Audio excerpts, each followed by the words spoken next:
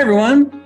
Welcome to the Hogan Lovells Chronicles of Data podcast. We're so excited to talk today about the FCC's role in privacy and cybersecurity law. For those who I have not met, my name is Scott Loughlin. I am co-chair of the Hogan Lovells Privacy Practice. But more importantly, I am thrilled to be joined by two of my partners today, Charles Mathias and Katy Milner from our communications practice. Welcome to you both. Good to see you. I'm Charles Mathias. I'm relatively new to Hogan Lovells. I'm a senior counsel here in our group that focuses on these issues, and I come to Hogan Lovells after a relatively long career at the FCC, where one of the things I looked after was privacy and how it applied to wireless carriers. Katy, maybe I can ask you to introduce yourself next. Sure. I'm happy to be here. My name's Katy Milner. I'm a partner in the communications, internet, and media practice. I advise clients on a wide range of telecom and technology issues, from strategic advice to enforcement. And I think, as we'll talk about today, that covers quite a broad swath of issues. So we have a lot to talk about. Terrific. So Katy, maybe I can first start off with you. I invited you both here today because I think all of the folks who are following, privacy developments saw the announcement from the FCC about the development of a privacy-focused task force, and would love to kind of get both of your perspectives on what that means. But before diving into the task force itself, it'd be really good to just hear your perspectives on the historical role that the FCC has played in privacy and cybersecurity. So Katy, maybe you can walk through how the FCC thinks about privacy and where they see their role. Absolutely. I think it is useful to start with some of the context here to understand what the FCC is trying to do today with this privacy task force that we're going to talk more about later. The FCC's authority over privacy stems from a couple sections of the Communications Act of 1934 as amended. Section 705 of the Communications Act is one of the most fundamental and oldest sector-specific privacy provisions that we have. It protects the privacy of information carried by the communication service providers. And it's pretty stunning, actually. As early as the 1960s, the FCC was considering how to protect the privacy of data over shared computing resources. And that interest has only built up in the 80s and 90s when the FCC started looking at how your incumbent telephone service providers, your landline providers, could use and share customer information. So at this point, we're in the 90s. In 1996, Congress enacted an amendment to the Communications Act that included what is commonly known as Section 222, and that provides statutory protections to the privacy of data that all telecommunications carriers collect from their consumers. So when you hear people talk about your telecom carriers, and the term that's used most often here is CPNI, Customer Proprietary Network Information. So this Section 222 has some protections for how they can collect, use, and disclose, and what sort of transparency requirements apply, what sort of breach notification requirements apply. That all stems from our Section 222 authority of the Communications Act. I think this will be relevant to know as context too, is that the FTC, as compared to the FCC, also has a role to play in privacy. The FTC's work is mostly focused on the transparency of privacy practices and honoring customers' information about privacy. The division of responsibilities here is that common carriers who are subject to the Communications Act are exempt from the FTC's Section 5 authority to address privacy practices on the internet. So that's a distinction that comes into play at different times when we're looking at what the FCC is trying to do. So Katy, that's really interesting. And I want to maybe just go back quickly to what the first thing that you said is that, the statutory authority first came in from a law that was passed in the 1930s. Obviously, there's been many significant technological changes since the 1930s. But what I heard you say is that the FCC, in carrying out that statute or being the primary enforcement and regulatory arm under that statute, was considering privacy going back to the 1960s? That's right. Yep.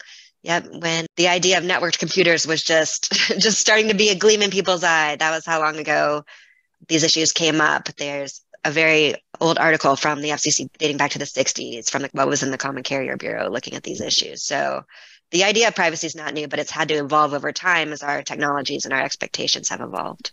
And so then, as the statutory, framework continued to be updated, I think you said in the 1990s, there was the advent or the introduction of 220, which resulted then in the ability of more specifically regulating CP&I.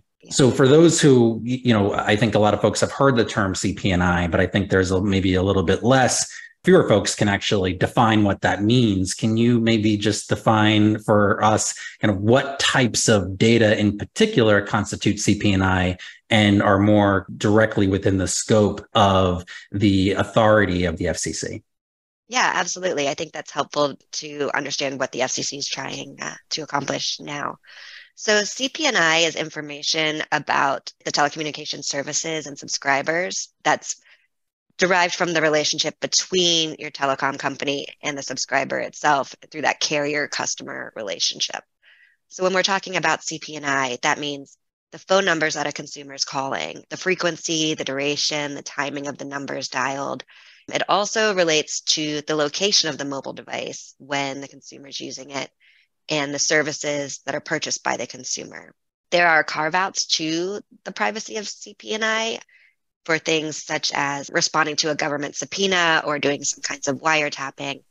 But generally, when we're talking about CP&I, this is what the FCC considers to be sensitive consumer data that should be in large part protected by the carriers and not disclosed. And the consumer should be notified when this information is breached or improperly accessed. So I've always thought about it, and maybe this is wrong, but it's, CP&I and the layman's way of thinking about this, information that would appear on a phone bill. Back in the time where you actually received those things in paper, maybe it's a less of a useful example nowadays, but still, is that kind of maybe a helpful way of thinking about it?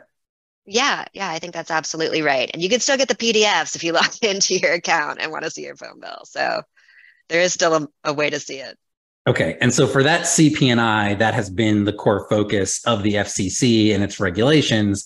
And I think you mentioned a moment ago, and maybe it's helpful to amplify, what are the types of regulations that the FCC has put forward with respect to CP&I, how that may be used, how it may be disclosed. And I think you mentioned a moment ago about to what extent, what happens in the event of a data breach. So the current CP&I rules focus on a couple of broad topics. I'd say transparency, what consumers know about how their data is collected and used, data security, and the data breach notification. So the FCC has rules, and companies who process and store and handle CP&I should be aware of these about when there is a breach. What do consumers need to know? What's the timeframes for letting the commission know as well? What is being shared with law enforcement about data breaches? And this has been a continual process, as we were talking about, as the technologies and the expectations around privacy have evolved. And as recently as January of this year, the FCC proposed even more robust CP&I data breach notification rules that would more broadly define breach, would decrease the amount of time to notify consumers, and include mandatory reporting to the FCC. Yeah, I'd love to dive into that a little bit more, but maybe, Charles, I'd love to add you to the conversation now. One, I frequently will come to you, as you know, and ask, well, who is actually subject to the FCC? Because, the great legal system that we have in the United States, so we don't do things consistently for everybody. And so as a result, statutes and regulations will have unique application to certain types of entities. So all of the CP&I rules that Katy was mentioning a moment ago, maybe you can spend just a few moments talking about to whom these rules apply. And then I'd love to start talking a little bit about how more recently the FCC has gotten into the privacy debate. Sure. And, this is one of the perennial topics. I think, as Katy pointed out, there's been an interest at the FCC in protecting data, protecting privacy that goes back a long time. And I think that there's been a discussion of how and how much. And the how gets to your question, who can you actually cover? And as Katy pointed out, the CP&I rules clearly cover common carriers. your traditional phone companies and now the mobile companies. And in as much as they are excluded from the FTC's jurisdiction, that puts a lot of burden on the FCC. The newcomers, relative newcomers at this point, not so new, but are the data companies, the broadband service providers. And for a variety of reasons, they are not today subject to complete FCC jurisdiction. The previous administration under Chairman Wheeler tried to assert jurisdiction over broadband internet access service providers. And that was reversed very quickly at the beginning of the previous administration by Chairman Pai in that commission. And that undid the work that the Wheeler chairmanship had put into place. And one of the fundamental things that it did with respect to privacy is it changed the way, again, that the commission could look at privacy. And the Wheeler administration, in the very final days of its term, published an extensive privacy report and order that covered all the issues that we're discussing today and how they would apply more universally to include the broadband providers. And that was reversed under the Congressional Review Act action by Congress within the first 30 days of the Trump administration. So that went out the window. So we're back to the environment that Katy described. But there has been a persistent interest in doing things. And that was signaled by the fact that even as the Pai Commission reversed the internet rules that were adopted under the Wheeler administration, they specifically said that the transparency rules that date back even as far as Chairman Powell, so over 10 years, still are in effect, and they codified them in their report and order. And it means that all kinds of service providers are still on the hook to explain clearly to their customers the terms of service, how they manage their network, and also to report data breaches. Fascinating. So I'm hearing and saying, like, Katy's telling me that, the interest of the FCC on privacy started, going back to the 1930s, kind of started, really taking shape in the 60s, then reinforced and more specific on CP&I in the 90s. And then, Charles, as we start to think about how the FCC has been thinking about it over the course of the past 20 plus years or so, it has been around almost expanding the potential application of these rules to not traditional type of telecommunications companies, but to broadband companies and other companies that are central to the way people access the internet. Is that fair? That's very fair. I think that it would be unfair to all kinds of commission members from all political stripes to say that this wasn't a concern. It's just a question, again, of how and how much. And I think right now you're seeing in what Chairwoman Rosenworcel is trying to do a resurgence of an interest in trying to do more, because I think both the FCC and the FTC are criticized for not doing enough in this area, potentially because the authorizing statutes are old. And so you have two chairs that are improvising, and I think there's an interest in filling what many people see as a gap in the protections that are available to consumers and others. Yeah. So the analogy with the FTC, I think, is really important. Obviously, the FTC has been enforcing its Section 5 authority for unfair or deceptive trade practices and applying that to privacy for some time. But those statutory authorities, as you pointed out, are quite old. The FCC is largely doing the same thing, but for a different regulated group of companies. That's right. And at the moment, the FCC, because of the action in the previous administration, the FCC has not asserted this type of authority over the IP world, the broadband internet providers. And courts have said that the FCC has the authority to do it under the existing statute if it wants to, but it has to subject them to the traditional regulations and regulatory environment that applies to the traditional telecom carriers. And many, many different commissioners have expressed concern about doing that. And so the Wheeler administration tried to come up with a balance where you applied those rules, but then applied them in a very light touch way. And as I said, very quickly in the Pai administration, that was reversed. Yeah, I mean, we'll get to the task force in a moment, which maybe is the current way that the FCC is trying to enter back into this debate after some of the congressional activity in the early parts of the Trump administration. But before doing that, one of the things that you're describing around the hesitancy to engage in the more formal rulemaking process, or perhaps the ways of actually creating a more robust set of rules, is I think what we see with the FTC, which has largely, used its enforcement authority to create a precedential set of consent orders under its Section 5 authority, which has then been used to establish a set of expectations and almost kind of a set of common law and case law that defines what constitutes an unfair trade practice or deceptive trade practice under the FTC. Is there an equivalent of that with the FCC, or is that an area that they haven't dove into yet with respect to privacy? I think the equivalent is the Enforcement Bureau. And the Enforcement Bureau typically takes a broad view of what it can investigate. And if you recall that, we still have the transparency rules that apply to everyone, and you have the CP&I rules, and that somewhere in the conflation of those two issues, there's probably something for the Enforcement Bureau to be interested in. And that's, I think, what you see going on today. The Enforcement Bureau operates in a very, very confidential way. It's not a public process, and you really don't find out what their thinking is until after they have reached a conclusion and either taken something forward and there's a resolution with the subject of the investigation or not. But I think that's what you see happening. There are these investigations that we've talked about, the new task force. That's where the FCC is exerting what authority it has. Yeah, and I'd add that use of that enforcement lever, in addition to the other tools the FCC has been consistent across administrations too. Yes.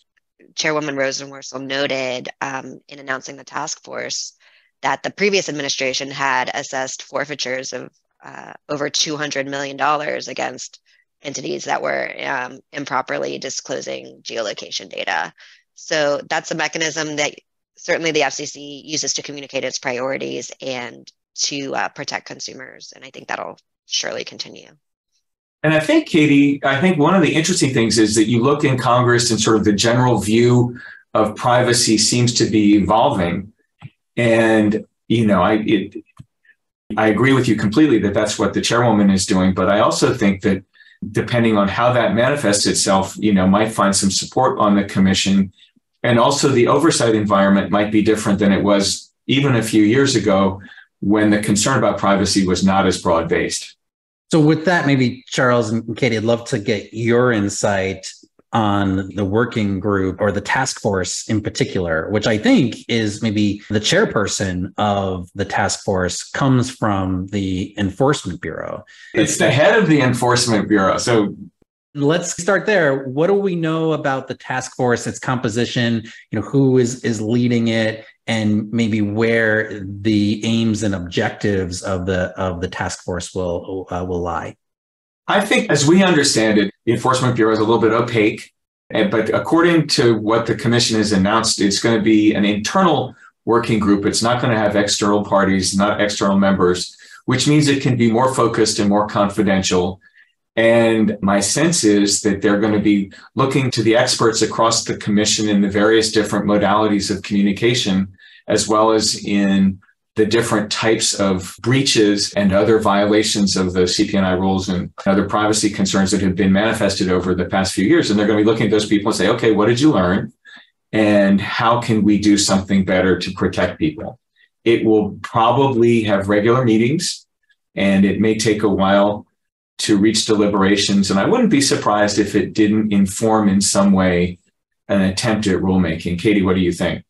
Yeah, I think that is where things are going with the announcement here. It's as clear a signal as you can get that the FCC wants to be doing more on privacy, and that they view the role in privacy as more expansive than perhaps other recent administrations have been, or at least certainly the FCC led by Chairman Pai at the time. I found it very telling with the announcement of the task force, the sorts of ongoing proceedings that are going to be explored via the task force. It's not just CP&I, though. Finalizing this year's earlier proposal on revised data breach notifications is one of the tasks that the task force will be working toward. The FCC also noted that the task force will be working on addressing the problem of SIM swapping, which is a problem where malicious actors will call up your wireless provider and convince them to transfer your number to a new SIM card that they in fact control. We saw some very news-making instances of SIM swapping with regards to transferring crypto assets in the last year. And so the FCC has proposed requirements that would require a carrier to authenticate the user before switching phone numbers, switching your number to a new device or carrier. So SIM swapping is not necessarily what you think of as a privacy issue, but it was one of the proceedings that the chairwoman teed up as something the task force would be looking at. And I think, this is consistent. I think we need to be informed as well by what Chairwoman Rosenworcel has been doing generally about data security, supply chain security, national security, because she has really taken a forceful role in having the commission take strong steps to address what are perceived both inside and outside of the commission as being areas that could be improved. In data breaches, how did that happen? Was it because you got hacked? Was it because you had a bad piece of equipment? Were you neglectful? Things like that. She's shown great leadership, and all of these things sort of roll together in what you can begin to perceive as a policy direction that includes strong protection of data, strong protection of privacy, and more secure networks. From your perspectives as kind of being specialists in the space, what should clients, what should organizations who follow the FCC take out of the development of this task force and where the FCC may be going as a result of the task force? Well, happy to kick that off. I think that at bare minimum, the task force is going to be issuing a report, but I think the more likely scenario is issuing greater rulemaking proposals, opening proceedings, maybe notices of inquiry to learn more about what companies are doing with respect to privacy practices, and to reiterate, more enforcement of these things as well. So I think companies need to be watching very closely at what the FCC is doing on privacy and be prepared that the signs are pointing to a more active role, to more regulations, and more enforcement. I would agree. And I go back to, but it's not just privacy, it's not just CP&I, and it's not just the traditional carriers. I think you can see a trend to focusing on, were you diligent in all aspects of managing your network such that you didn't have a privacy breach, that there weren't hacks, that there weren't those things. And I think that any company that is using or considering using data should take extra care to make sure that they can tick all the boxes and have good answers if the Enforcement Bureau comes knocking and says, did you think about this? Why did you do this? So in other words, if I'm getting that right, Charles, the key is, as clients are trying to anticipate where the FCC's views on these issues, to the extent those are not known, the key is to really pull in those traditional principles of privacy by design, cybersecurity by design, that we often hear within the privacy community as so key and important to meeting obligations under other laws, and how we are trying to instill those. What I hear you saying is that is equally important, and maybe even more important on the FCC side, given where the focus and energy seems to be going. I think so. If clients haven't done a recent checkup on those issues and are not, fully conversant in how they would describe the design they use to protect privacy, if they don't know who the suppliers of their equipment are, whether it's something as simple as a Wi-Fi device that they might install and make available to their customers, or something much more intricate. I think if those types of equipment, those types of practices lead to a breach, I think there will be questions. Yeah. Katy, on that breach point, one thing I heard you say a couple of different times, and I just want to make sure we have a chance to talk about it, is that in addition to the task force, one of the things that I think has come out this year is actually proposed data breach notification rules that are coming from the FCC. Can you spend a moment talking about what those rules are and where we are in that process? Sure. Yeah, I think that's of great interest to clients, actually, because different agencies in different sectors have varying rules for data breach notifications. And part of what the FCC is doing here is trying to better align its rules with other recent developments at the federal and the state data breach laws covering other sectors as well. And we're all aware that in the aftermath of a data breach, there are a lot of to-dos related to not only remedying the issue, but also complying with the government requirements and the state level requirements. So I think these FCC rules are designed, yes, to align, but it also has the potential to impose new burdens on folks who are experiencing the data breach, particularly in the short term. So the FCC already had data breach notification rules when there are breaches involving the CP&I that we talked about earlier. And now they are looking to expand what counts as a breach to also include inadvertent access, use, or disclosures, rather than just malicious bad actor type breaches. They're looking at a harm-based trigger for notifying customers. Is that appropriate, or should customers always know when this type of information has been accessed?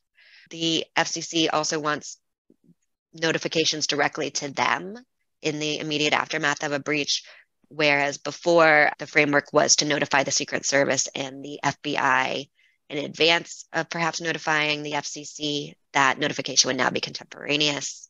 And there also had previously been a rule about notifying customers of the breaches. There was a mandatory 7-day waiting period between when you would notify the Secret Service and FBI and customers, and whether that should be amended to be sooner in many cases. So I think this reiterates what we were saying, that the FCC is looking at how much do customers need to know, how much does the agency need to know about data breaches, and in what timeframes and with what level of specificity and rigor to make sure. And this comes on the heels of several newsmaking data breaches over the past couple of years. So the FCC is watching this, and they will also use, in addition, rulemaking is one of the tools in their toolbox, but also enforcement on the back end. So I think companies need to be aware that the FCC is a sector that's going to be looking at this too, and that in your checklist of things to do and in the immediate response of a data breach, FCC should be on that list.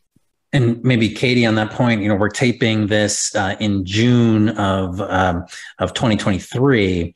And at the moment, a number of our clients are experiencing the aftermath of a supply chain cybersecurity issue involving MOVEit, where a threat actor was able to exploit some 0-day vulnerabilities within a secure file transfer system that allowed for mass amount of information to potentially be compromised and a number of organizations to be impacted. And as I read, where the FCC statements are, including with respect to this task force, Charles, is that they're very much focused on supply chain management and supply chain cybersecurity. How does that play out, in terms of how the FCC is thinking about its breach notification rules or proposed rules and their ongoing focus for enforcement? I think you will see across administrations a focus on the FCC's fundamental duty to ensure the integrity and security of national telecommunications networks. That's at the beginning of the act. It's the beginning of the rules. I think you're going to see that duty, that statutory obligation, just reasserted itself across the board in these areas that you've just discussed. Yes, I agree. The commission is going to be looking at this carefully. And it comes back not only to how and how much, but also who. And I think it'll be interesting to see how Chairwoman Rosenworcel answers the who question, because that's an open issue right now. Terrific. Well, it seems like there is a lot more that is going to happen in this particular space. I think you've made that case quite compelling to me. And as a result, I think, it's an area that we need to follow quite carefully. And I know that both of you are. So hopefully we'll have another opportunity in the future to take an update as to where we are when the FCC with respect to privacy and cybersecurity. But really appreciate both of your time today and sharing your expertise.